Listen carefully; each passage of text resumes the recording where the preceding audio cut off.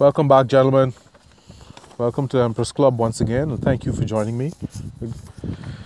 Excuse me. We have chapter 2. It's called Pilgram's Progress, and it's about respecting other people's time. A friend of mine loves to say, heavy is the head that wears the crown. And you may wonder what that has to do with Pilgrim's Progress. I'm going to explain it to you, and it's going to make sense.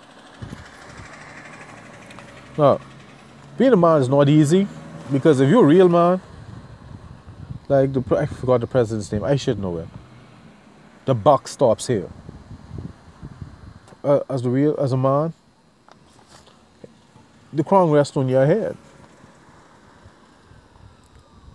You're in charge. You're responsible. You make the tough decisions, and therefore, you deal with the fallout and the consequences.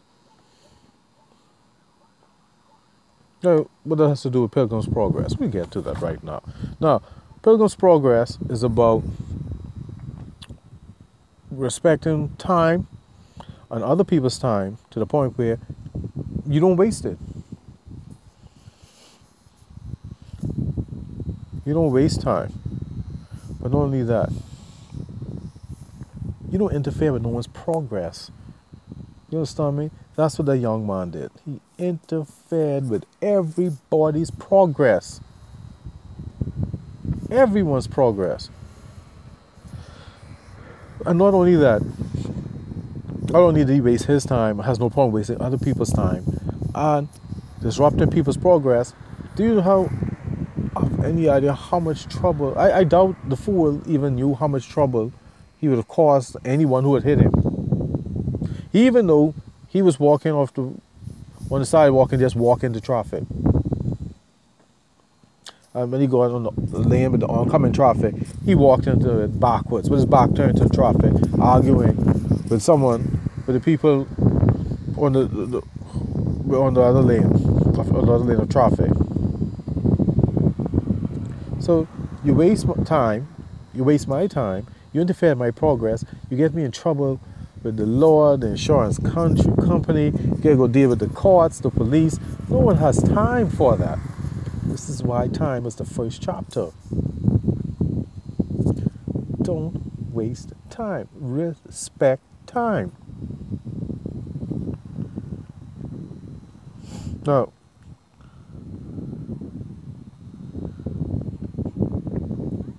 the thing is, I don't know if anyone do school pickups. So most people would leave on their lunch hour to pick their children or drop them off and to someone to watch them, go back to work so they can come back within an hour or two to pick their child up. In 2017, where jobs even hard to come by and people looking for reason to fire you because they're trying to cut back.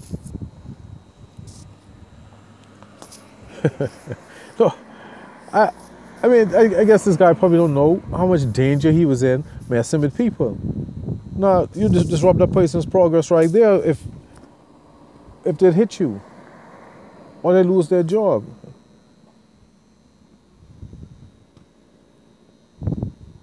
So these are the things man don't do. Man think ahead. Man think of how his actions affect others, because other people's actions affect you. And if you know anything about esoteric wisdom, you know that the wheel of fortune turns. You reap what you sow. The karma is a boomerang. Your actions are a boomerang. And karma sends it back on a freight train. If you do foolishness, the return is exponential when you do sense. Young man is doing foolishness, impeding other people's progress. Now, the importance of this is, I'm sorry, I'm not talking to the rich man and young man whose family have money and connections. I'm talking Joe Blow, who gets, like Drake said, started from the bottom. You have a goal, you want to do something with your life. You have no resources other than what you know you're capable of and what you wish to achieve. And here comes this fool, step in front of your car. You hit him.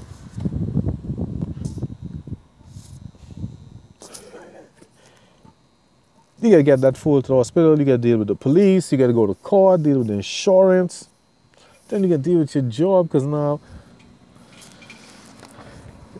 You may miss days. And then especially if you work a shift job. You know, cut your days back. Because, oh, you're inconsistent. You don't need that. Who needs that? Hmm? And not only that, what if those gentlemen had started shooting and someone got shot? Hmm? How much nonsense you got to go through after being shot, depending on where you get shot? The hospital. God help you if you need blood. And then, to find the right blood, the right amount of blood. And therapy and rehab and all of that. No one has time for that, man.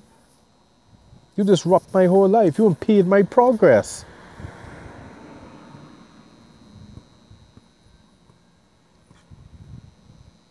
So, that man don't do that. Like, what is my man, JFK, President JFK, salute to the general. He said, a rising tide lifts all boats. No, I take that for what it is, and that applies here. So, man, I make sure my actions don't impede anyone else. Because you know why? You don't know how that person's going to respond. Just like those two men who promised to come back with their gun. You don't know how anyone's going to respond when you impede their progress. What if someone's child is in the hospital, or someone's child is sick and has to be taken to the hospital, or their medication has to be delivered right away, and you doing foolishness? You impede people's progress. You deserve to be stepped on for that. But then you can't do that, because then now that's going to waste your time. It's going to disrupt your life and what you get to do.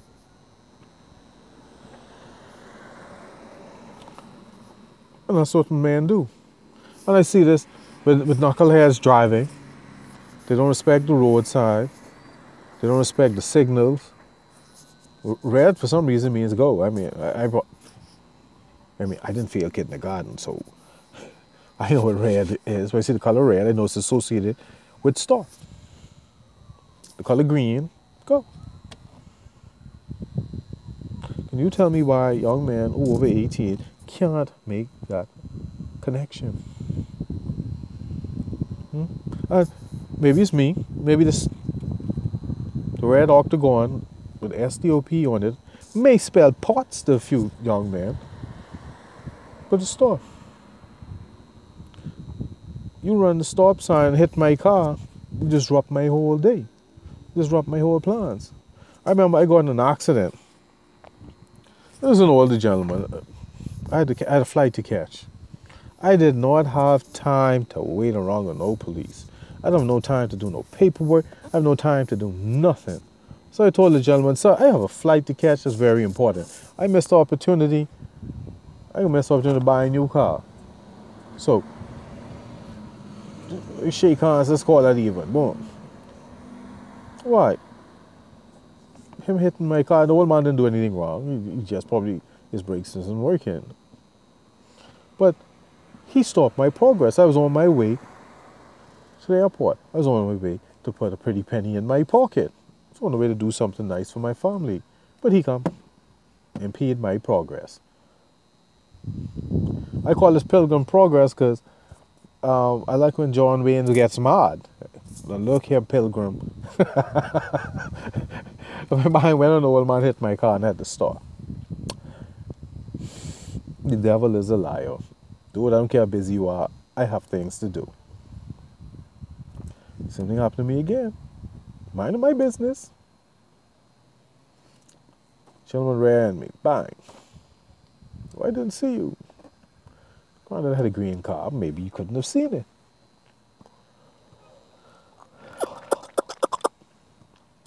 I was sneaking off from my job to go on a job interview. For a job that I was told being paid double. So guess what? I ain't worrying about this old car, man.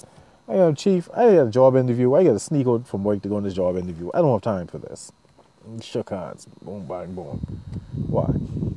My progress was more important. I could not have my progress stop. I couldn't have my progress stop. And young man, men do not impede another's progress. and especially other men. Not saying women deserve to have their progress made, no. Life treats men differently than it does women. That's a reality. I ain't getting into it. If you weren't born with a silver spoon in your mouth as a man and your family isn't connected through money, politics, what have you, you got a long road ahead of you. You don't need no one adding to it, all right? I think it was Sizzle who says a raggy road. You got a long road ahead of you. The last thing you need is someone adding to your cross. You don't need that. So, gentlemen, between the ages of 10 and, well, I say 18 because you're still a minor. But usually by the time you're 15, 16, after 16, you're practically an adult thinking. Unless you're a thinking young man. So I'll say 10 to 18 for thinking young men. Don't impede anyone's progress. What that young man did, he thought he was a big man because he got to stop traffic on 4 lanes. No. You impede another man's progress. You impede other people's progress. You invite the wrath of God to fall on you. Tell you the truth. Because, I mean, I wouldn't hurt the old man. I wouldn't do that. But I'm out here. I'm trying to do good by my family. Get the opportunity. This dude hits me. So, you hit me. You ruin my car. I miss my flight. I miss my opportunity. My family doesn't get to improve their situation. What you think I'm going to do to you? Not the old man. I'm just saying on the whole. That's with that young man. Because for me, I was joined the fray because he was interfering with my money. The gentleman whose car we were fixing, if he didn't fix it that day, he was going away at 5 o'clock. It was 2:45. If it didn't get fixed, we had to wait a week. I had my money planned out. If I didn't get paid for that job on Friday, I had to take money from elsewhere. And that's another thing. Why you don't impede anyone's progress. You don't know you're affecting people's money. You get stepped on for that. And that's why, man, don't impede another's progress. Excuse me. Especially working men who try and do something with their life. Like I learned in New York. Hey, don't mess with the money. People who hate each other work together as long as they don't mess with the money. Don't mess with the money. In essence, that's what you're doing with with impeding another's progress. You're messing with their money. You mess with mine. I was ready to join in the fray too. And I can understand why those 2 gentlemen wanted to shoot him. And I would have played blind too. I get my Ray Charles on too if the police question me. What? Me? I was ducking, officer. I shouldn't tell a lie, but you interfere with my money. You interfere with my family's well-being for a week. Excuse me. You just dropped my whole life. Excuse me. Well, I don't care about you or your feelings.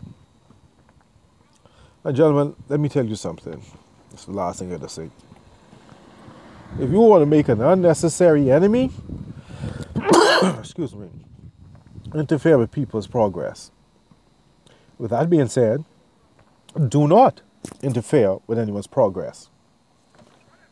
Catch you on the flip side, gentlemen, where we'll be dealing with Pilgram'S progress, having a goal. Have a goal.